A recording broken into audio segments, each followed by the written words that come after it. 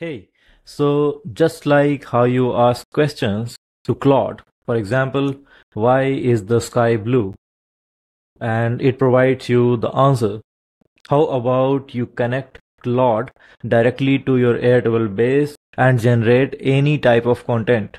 In this case, I have some meeting notes, as you can see here, and I can use Claude to summarize all these meeting notes in this column. So let's see how it can be done. So for that, you need this script.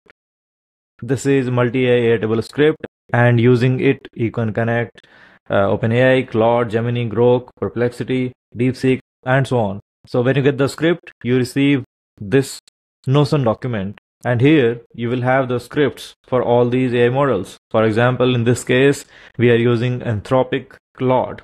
So I'll just scroll down and copy the script from here. Then go back to Airtable, and as you can see that I have a bunch of columns: meeting title, date, attendees, raw meeting notes, action items, and a prompt. So this is the question that we'll be giving AI, and in return we will want the output from AI in this column. So if I show you the prompt, this is a formula field, and the formula is very detailed. It looks like this. I have a detailed prompt, and these curly braces, these are dynamic fields coming from here, here, here, as you can see. So \n is for new lines, and rest is just plain text, as you can see here. And the formula or the prompt is generated for all these rows. If I expand this, you can see that this is a detailed formula: meeting title, which is coming from here, date, which is coming from here, and so on. And now I want the output here. So to connect the script, you need an extension called a scripting. So click on the extensions, add an extension, and then click here, a scripting, it says. So just click on it, add extension.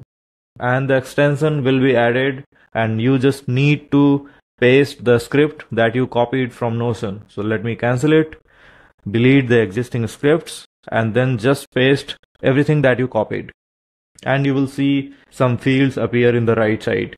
You can cancel it or close the pop-up, click on this finish editing button, and then expand it. You can see that everything is visible now. Now you need to select the table. For example, meeting notes, which is coming from here. There is only one table, so you will see only one table in the drop down. The view name will come from here, grid view that you see, or you can click on this views and then you can see the view name. So you'll have to write exactly as it is. Enter prompt field names. So in this case, my prompts or questions are in this field called prompt. So I'll write prompt and then the output field name for this prompt. So for this prompt, I want the output in the summarized notes column. So I'll write just that. Then you need your Anthropic API or Claude API, which you can get from here. When you visit this URL, it will ask you to create an account or log in, and then you will be able to generate the API. I have already generated my API, so I'll just paste here, and make sure to keep your API private, otherwise anyone can use it and then you will be charged for that. So next, select the Claude model. So we have these models available. 3.7 Sonnet latest is the latest one, and then these are some older models. So in this case, I'll select the latest 3.7 Sonnet model. Enter temperature from 0 to 1. So generally, I have noticed that 0.7 works the best. It gives balanced output. So I'll write that. Enter max tokens. So max tokens limit how long your responses can be, but it doesn't matter a lot actually. Even if you write your max token value a lot higher, you can still control the output's length from your prompt. For example, you can just mention in the prompt that keep the output under 100 words or 200 words and it will follow. So most of the time I just write 1000 in the max tokens value. Enter system prompt. So in this case, I'll write something like be precise, do not use uncommon words and phrases, and it's done. When you click on this run button, you can see the outputs will start appearing here. So let's run it. It says processing records, processing row, this one. which must be the first row, and you should see the output here. Yes, this is the first output. Q2 marketing strategy meeting summary. The team met to discuss the Q2 marketing strategy, focusing on the upcoming summer campaign centered around trees. They agreed to increase TikTok posting frequency to twice daily and discussed a budget increase request of $200 for TikTok initiatives.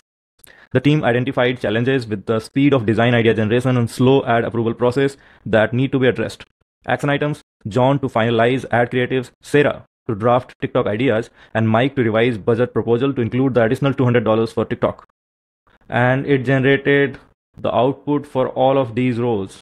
If you are not happy with this output, you can just delete it and it will regenerate just for this empty cell. For example, I click on the run button and it will generate just for this, and the script will stop, as you can see.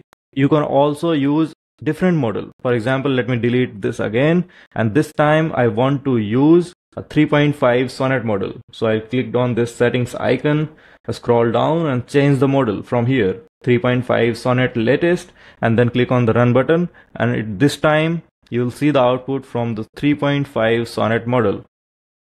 Yeah, as you can see here. So yes, this is how it works, and I'll put a link to the script in the description below. You can get it from there.